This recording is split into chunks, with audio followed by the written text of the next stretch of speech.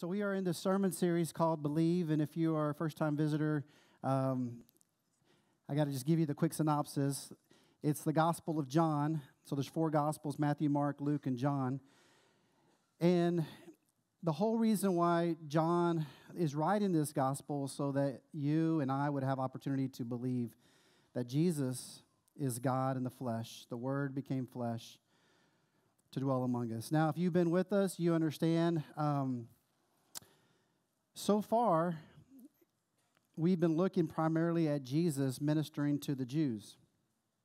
In fact, out of all the people groups that Jesus could have become when he took on flesh, he could have been a Roman, but he did not. He could have been an Egyptian, but he did not. He could have been a Philistine or a Greek. He could have been anything, but instead Jesus becomes a Jew. And he comes from a long line of Jews, obviously. And if you've been following with us in the first 3 chapters, you've seen that he worshiped in a Jewish temple as a boy. He, as an adult, went to Jewish weddings.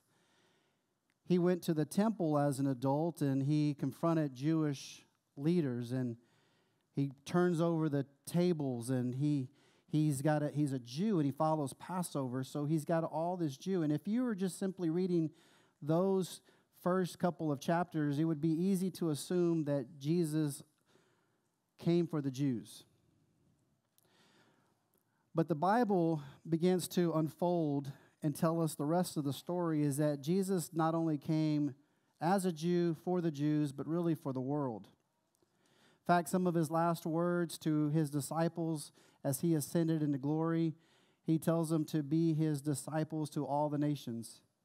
And in the book of Acts says, you will be my witnesses in Jerusalem, which is Jews, Judea, which are Jews, Samaria, which are not Jews, they're half-breeds, to the outermost parts of the world. Now, I don't know about you, but I am not a Jew. And probably most of us in this room do not have Jewish blood. We didn't grow up Jews. But praise God that he not only came for the Jews, but also for the rest of the world. So we have opportunity to be saved. Now, the scripture and the narrative is going to take us now to the next phase of Jesus' journey, and he's actually going to be ministering to a different people group. And the story is a pretty famous story. It's called The Woman at the Well. Have y'all heard this story before? We don't know her name. She's simply referred to as a Samaritan woman. We don't know much about, let's be honest, how much do you really know about this woman? Do you know much about her? Besides the fact that they made that song, Samaritan Woman.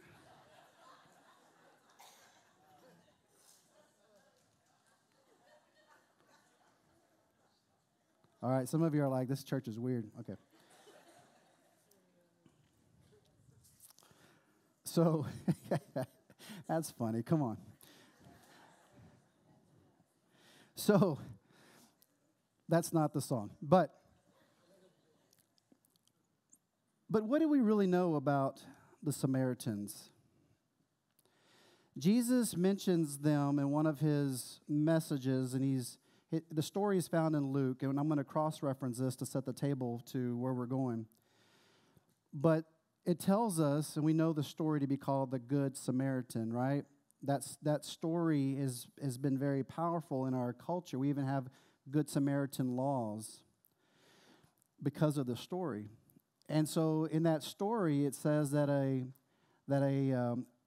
expert in the law, an expert in the religious Jewish law approached Jesus, and he asked him this deep question. He said, "What must I do to inherit eternal life?" And Jesus, knowing that this man is an expert in the law, he says, "Well, what does the law say?" And the guy summarizes all the laws, and he nails it. He says, the first law is that you must love the Lord your God with all your heart, all your soul, all your strength. And then he says, and the second is this, to love your neighbor as yourself. And so Jesus tells this expert in the law, you got it right, now go do it. And then this expert in the law the Bible tells us, he tries to justify himself. And he starts a religious, theological conversation with Jesus, and by the way, that's never a good idea. So he says, well, who is my neighbor? Just a casual question, and Jesus begins to tell him the story. He said, there's a man who was going from Jerusalem. Jerusalem is the holy city, to Jericho, which is a Jewish city. And he said he is robbed, and he is beat up, and he is left to die. Now, this is a expert in the law. Listen to the story. And then Jesus says, okay, now here comes the first person to render aid, and he is a priest. So for the Jewish expert in the law would say, here comes help. But Jesus tells him this guy who is a religious priest walks on by, shows no compassion to this person who is literally dying. But then Jesus says there's a second person that comes, and the second person is a Levite. Again, if you are a Jewish scholar, you understand that these come from the tribe of Levi, and they are the priesthood. They love God. Surely they're going to love their fellow man. But Jesus says he walks on by.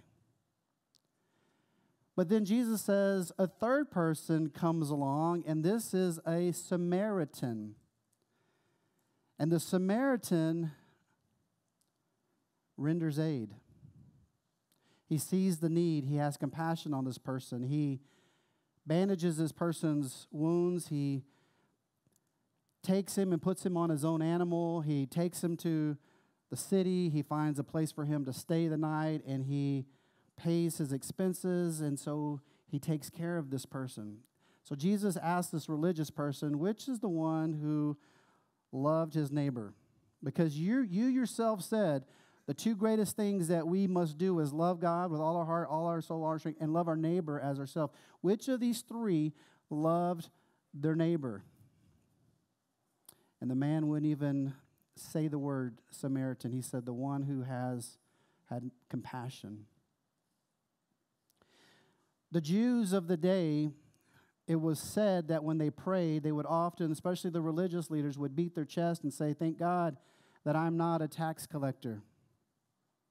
Thank God that these are the religious leaders, that I am not a woman. Thank God that I am not a Samaritan. See, Jews hated Samaritans. Now, in order for us to really understand why they hated Samaritans, you got to go back a little bit in history. And I'm going to give you a quick history, and I hope I don't lose you.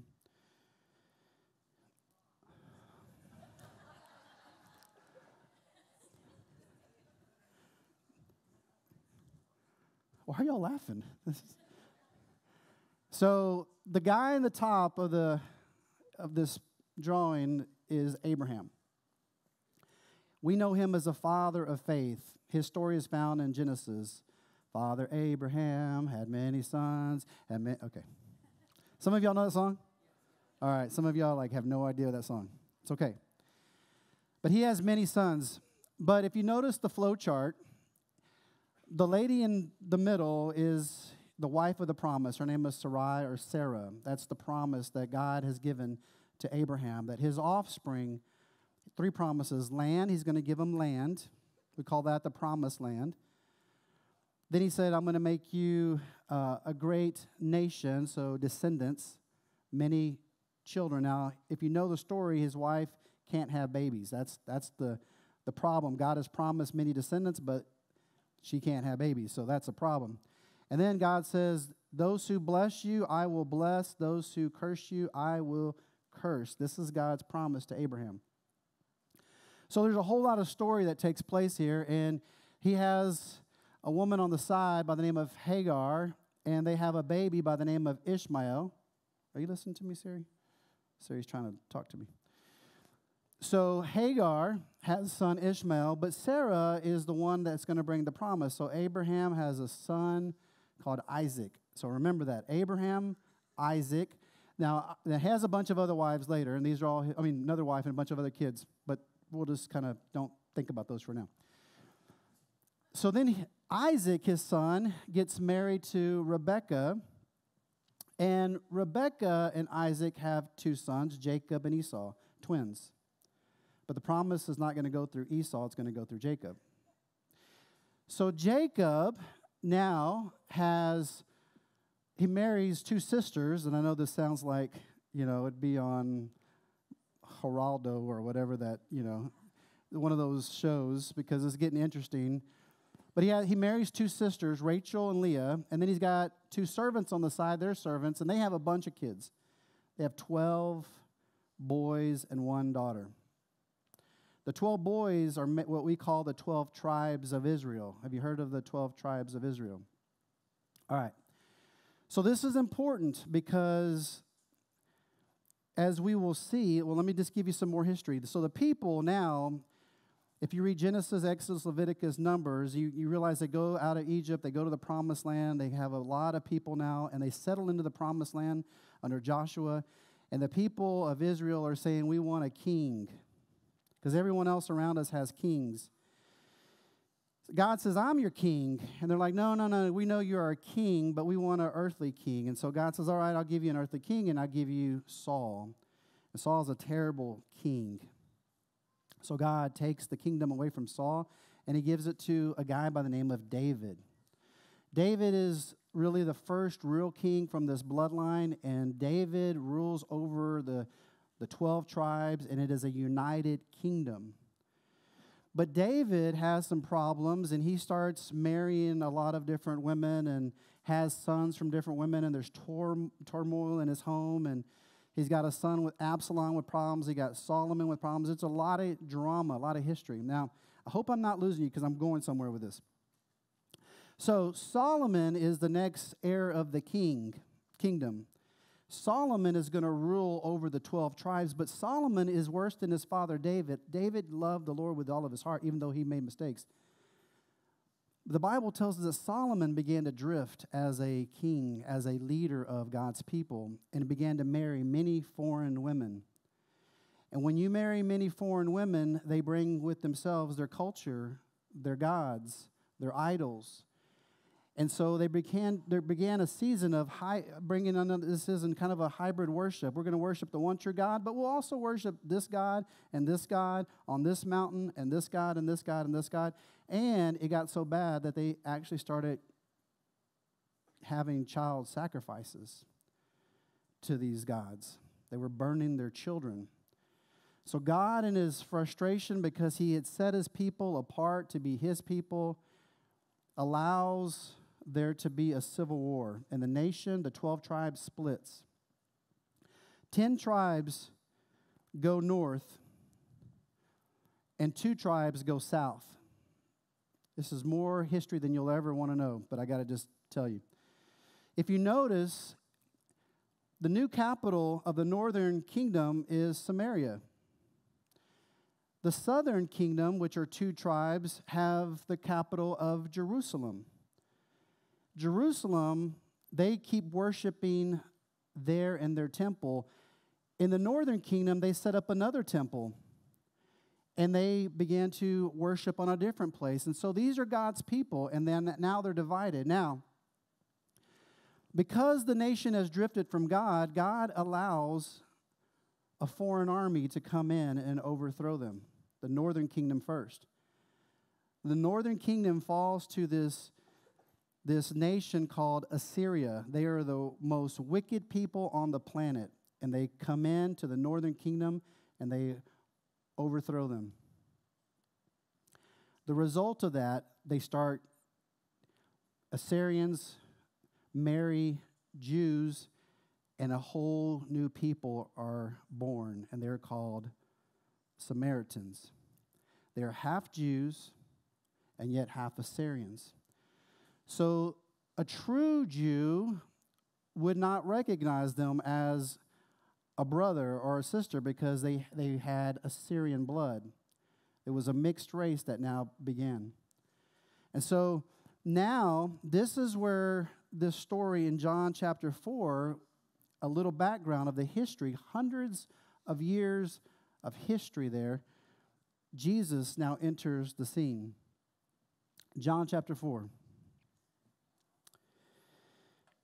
The scripture tells us, it says, now he had to go through Samaria.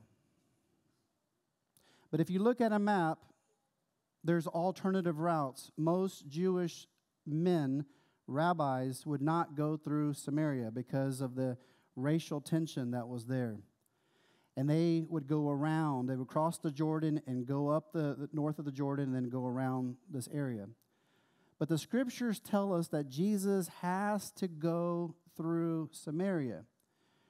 And I believe the reason why he has to go to Samaria is because there is a woman there. It's a divine appointment, and he's got to meet her. Verse 5. So he came to a town in Samaria called Sychar near the plot of... Now notice the history here. Near the plot of ground that Jacob had given his son Joseph. Remember, Abraham, Isaac, Jacob. Joseph is one of Jacob's sons. Jacob's well was there, and Jesus, tired as he was from the journey, sat down by the well. It was about noon. When a Samaritan woman came to draw water, Jesus said to her, "Will you give me a drink?" Now his disciples had gone into the town to buy some food. Verse 9, these are the very first words that come out of this woman's mouth, and notice her words. The Samaritan woman said to him, "You are a Jew, and I am a Samaritan woman. How can you ask me for a drink?" Jesus, in his earthly, fleshly body, he sleeps, he eats, he drinks, he is thirsty. But I believe he could have kept on going because the Bible tells us that he fasted for 40 days. So he wasn't dying of thirst. But he sits next to this well and he is waiting. And the scriptures say it is noon. The ladies don't come to the well at noon because it's the heat of the day. They usually come in the morning or they come in the early evening. But Jesus is there and he is waiting specifically for this woman, and he has this conversation with her. And he asks her, "Will you give me a drink?" He needs to drink from her cup. And the very first words that she says to him, she plays the race card because she's grown up. All she's known is that our people don't mix with your people. You are a Jew. Your kind are not welcome here. Move along. This is what she grew up in. And yet Jesus answered her, and he's gentle with her. He doesn't get all defensive. He doesn't start, well, I'm a Jew and you're, yeah, and starts that whole debate. But he says to her, "If you knew the gift of God and who it is that asks you for a drink, you would have asked him and he would have given you living water." "Sir," the woman said, "you have nothing to draw with and the well is deep. Where can you get this so-called living water?" And then she's going to now go historical on him. She says, "Are you greater than our father Jacob, who gave us the well and drank from it himself, as did his sons and his livestock?" And again, notice Jesus' response. Jesus answered, "Everyone who drinks this water from this well will be thirsty again. But whoever drinks the water that I give them will never thirst. Indeed, the water I give them will become in them a spring of water welling up to eternal life." Now, if you fast forward a couple of chapters in the Gospel of John, you will understand that the living water that Jesus is referring to is really the Holy Spirit. Salvation comes to the Jews, but it also comes to the Gentiles and everyone else in between. Nicodemus, 2 weeks ago, we looked at it. He's a religious leader, a Jew, and he had a conversation with Jesus, and Jesus tells Nicodemus, it's not about your religion. It's not about you being Jew. It's not about you from the line of Abraham. It's not about the temple. It's not about any of those things. Nicodemus, you must be born from above. And he quotes the Old Testament. Just like Moses lifted up the serpent, so the Son of Man must be lifted up and die on the cross. Nicodemus, the only way to get into heaven is through Jesus by the Spirit of God. That same truth applies to this woman. She's thirsty. She's there. But she needs a lot more than just water. She needs something for her soul. And the only thing that she really, truly needs is Jesus. He says, if you knew who is asking you right here in front of you, the gift of God is right here, I will give you living water, the Spirit of God.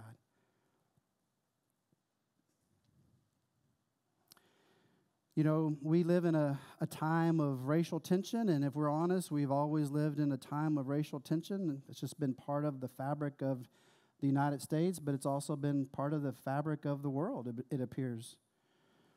And I'll tell you just a little bit about my story. My story is not too impressive, but it's my story, so I'm sticking to it.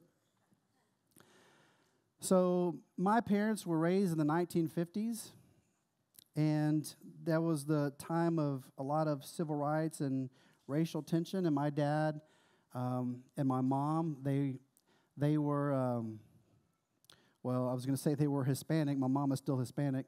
My father is no longer with us. He's in glory. But my mom, you know, they would tell us stories about what it was like when they were growing up as young men and young women in the 1950s. And so they would say that when they would go to the movie theater that, you know, based upon the color of your skin, if you were darker skin, you had to sit in the balcony. And so my dad had two brothers, and my dad's brothers were darker skin. And so my dad had to make a choice because they would tell his brothers to go sit up in the balcony. And my dad was lighter skin, and so technically my dad could go sit in the lower area, or he could follow his brothers, and my dad would go sit with his brothers. My dad and my mom, you know, a lot of the kids, my dad would tell me that they would be made fun of at lunchtime at school because they would take tortillas and they would take their tacos for lunch. And so the kids would look at them with their bologna sandwiches and they said, "What's wrong with you? Why are you eating a bean taco?"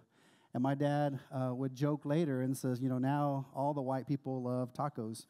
But back then, it was kind of like he was ashamed, and he said he would hide his tacos because he didn't want to feel inferior to other people. And so my parents never had a chance to finish high school. They were both, they dropped out of school early on, and they became migrant farmers. And they basically went to different places, and they worked the fields. And so my dad would you know, he grew up in this culture thinking, and this was a reality to him, is that, and these are my dad's words, that the white man was the boss. And so when they had kids, they would instill these values that were their values, and they would say, you know, you don't need to learn Spanish because we want you to succeed in life. We want you to go finish high school. We want you to go to college. We want you to achieve everything we couldn't achieve. That was the value that they gave us. So I grew up hearing all this, and I didn't realize it at the time as a young boy and as a teenager, but I started kind of having a lot of insecurities around certain people groups. And so I started playing this race card because it was a security thing. It was like, I'm brown, kind of. I'm like lighter shade of brown. But I would say, I'm brown and proud, you know, and I was, because I knew my mom and my dad and my grandmother didn't speak any English, and I was very proud to be a Hispanic. And so when God called me to ministry, I said, I'm going to go reach brown people for Jesus because they need to hear the gospel. That was kind of my mantra. And so God sent me to Laredo, Texas. And Laredo, Texas is not South Texas. It is North Mexico. It is a completely different world. And I was there for 5 years, and I was humbled because I didn't speak Spanish that well, because my mom and dad said, you don't need to speak Spanish. If you're going to succeed in this world, don't speak Spanish. And so I got to Laredo, Texas, and all the people there said, what's wrong with you? You're a Hispanic. You should be ashamed of yourself. You don't know Spanish. And I was like, I don't fit into this world. I don't fit into this world. I don't know where I fit into. So God called us out of Laredo, and my wife is from San Antonio, and she doesn't speak Spanish. And we're like, surely San Antonio is a perfect place to go start a church. But before we started the church, we had to go to Dallas and finish up my seminary training. So we moved to Dallas, Texas. And so, again, you got to understand, we're Hispanic. We have 2 kids. We're going to seminary, and they give us free children's museum passes. And so we go to, it's right around the Cotton Bowl area in Dallas. If you've ever been, there's a lot of museums. So we noticed that there's like this big rally taking place. And we hear Mexican music. And it's a lowrider convention. And I'm telling Elizabeth, I was like, these are our people. We're brown. They're brown. Laredo is too brown. But these are our people. So we're pushing strollers. We're going to the museum, and we walk into this lowrider convention, and these guys are like looking at us like, "What's up, Holmes?" You know. And they got bandanas, and like they look muscles, and they look tough. And I'm trying to like fit in with them, and I was like, "Hey, Holmes, you know, what you looking at, Holmes?" And no, I didn't say that. I'd have got beat up. But I told Elizabeth, I said, we don't belong there either. I was like, we don't belong anywhere. When we started this church, Confession, I wanted to reach 2nd and 3rd generation Hispanics. Hence the name Vista. We didn't want it to be too Spanish because we were afraid Spanish speakers would come, and I don't speak the language. But I was like, there's got to be a church to reach that. And then early on, God convicted me, and he said, you don't need to reach a people group. You need to reach all people. And that was a light bulb moment for me. That was like, you reach your community and let God do what he's going to do. And so when I came to know Jesus, it was a white man. Like my dad says, don't listen to the white man. They're the boss. But a white man led me to the Lord. And his name is Whitney Anderson. And after I became a follower of Jesus, I was mentored in ministry by a black man. His name is Calvin Clark. And so God just showed me that white men, black men, brown men, we all are part of the same body of Christ. And so this is where Jesus is trying to help this woman. She's got layers and layers and layers of history. Your people and our people, we don't talk. We don't drink from the same water. Keep on moving. This is not your neighborhood. Keep on going. We're Jews, you're Samaritans. But the irony is they come from the same bloodline. They come from Abraham. And if you're a Christian, the irony when we hate somebody because of the color of their skin or their ethnicity or their background or their culture, the irony is we share the same blood that's red, that's Jesus.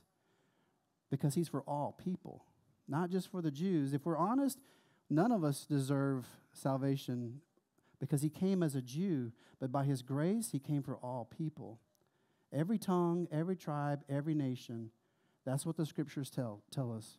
So then the conversation is going to get personal. Now it was at a very surfacey level with, race, but now it's going to get personal in verse 15.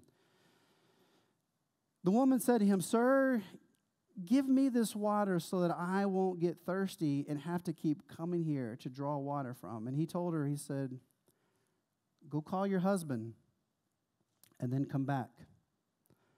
She says, "I have no husband." And Jesus said to her, "You are right when you say that you have no husband.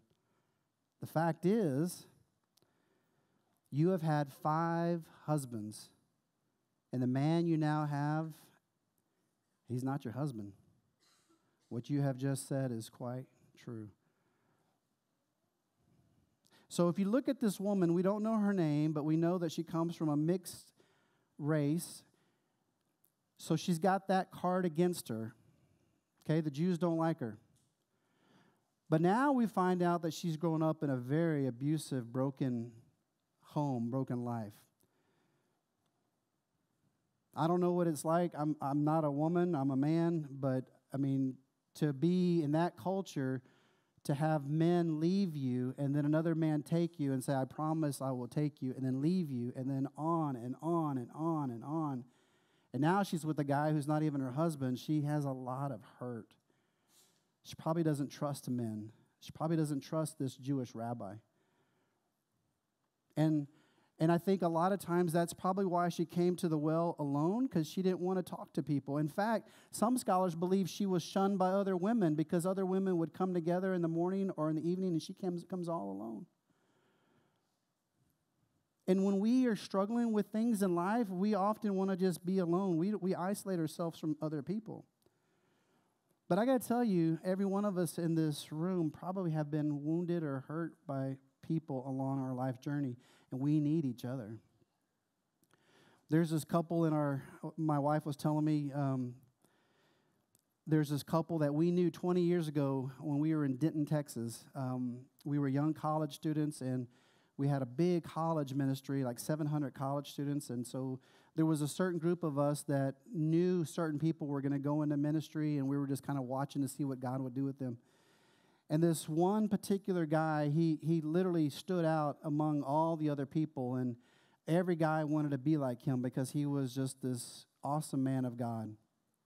And there was this young lady that all the young ladies wanted to be like because she was this awesome woman of God. And they started dating, and everybody said, that's the perfect couple.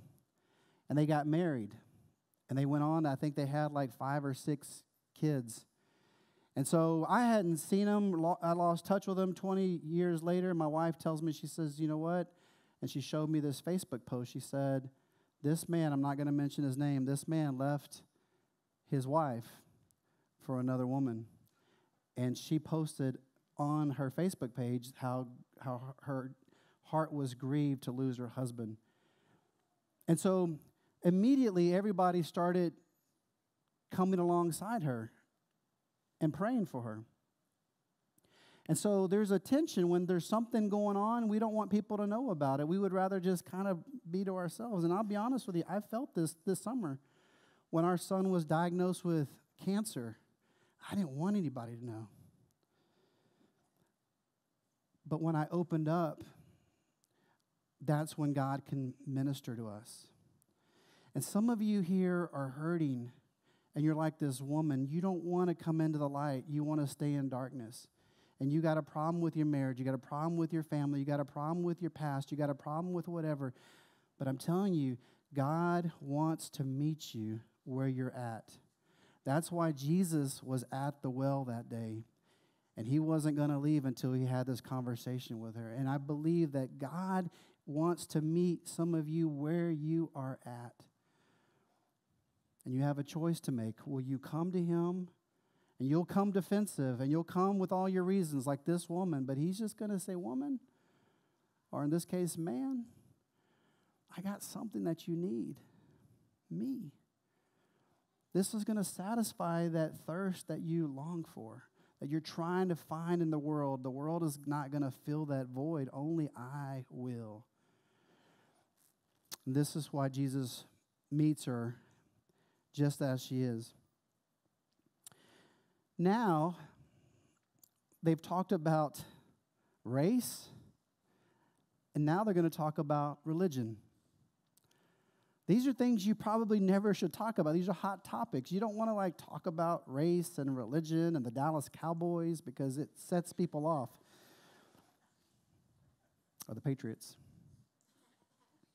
So this is what the conversation now turns to. And I want you to notice the historical background. Sir, the woman said, I can see that you are a prophet because you know that I got all these husbands. I know you know my past. And our ancestors, here we go again, worshipped on this mountain, but you Jews claim that the place where we must worship is in Jerusalem. Woman, Jesus replied, believe me, a time is coming when you will worship the Father neither on this mountain nor in Jerusalem. You Samaritans worship what you do not know. We worship what we do know. For salvation is from the Jews, not for the Jews, but it's from the Jews. Yet a time is coming and has now come when the true worshipers will worship the Father in the Spirit and in truth. That's a Trinity, by the way. Father, Spirit, and Jesus says, I am the way, the truth, and the life, and no one comes to the Father but through me. There's a time when true believers will understand the Trinity. And he says, yet a time is coming and has now come when the true worshipers will worship the Father in the Spirit and in truth, for they are the kind of worshipers the Father seeks. God is Spirit, and his worshipers must worship in the Spirit and in truth. And then Jesus goes on and says, or the woman says, I know the Messiah called Christ is coming. When he comes, he'll explain everything to us. And then Jesus ends the conversation for today. We'll pick it up next week. He says this, I, the one speaking to you, I am he. And he drops the mic and he walks away.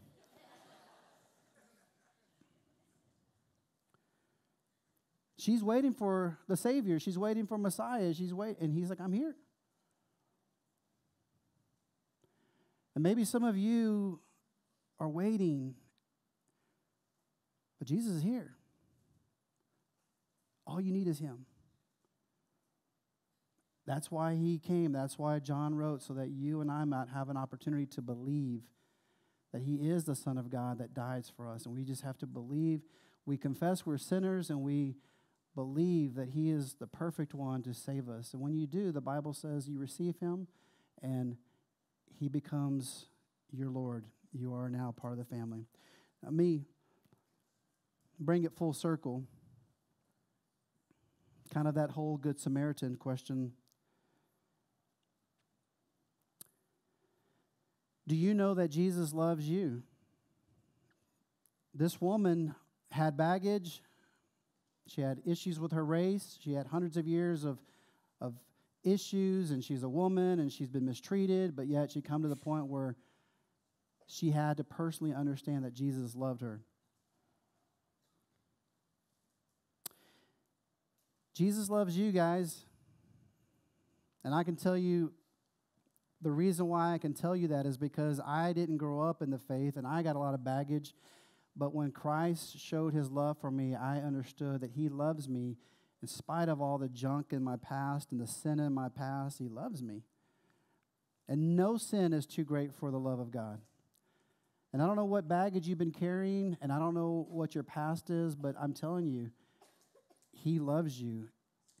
And the irony, he's that good Samaritan, is that he won't walk on by.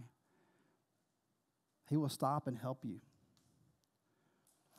And then the last question I think applies to all of us. As Christians, are you trying to love all people? All people are created in God's image. Different countries, different languages, different skin colors. But if you're caught up on your skin color, or you're Western and we're American and whatever, maybe that's your idol. Because God is bigger than that. And if God loves all people, we should too.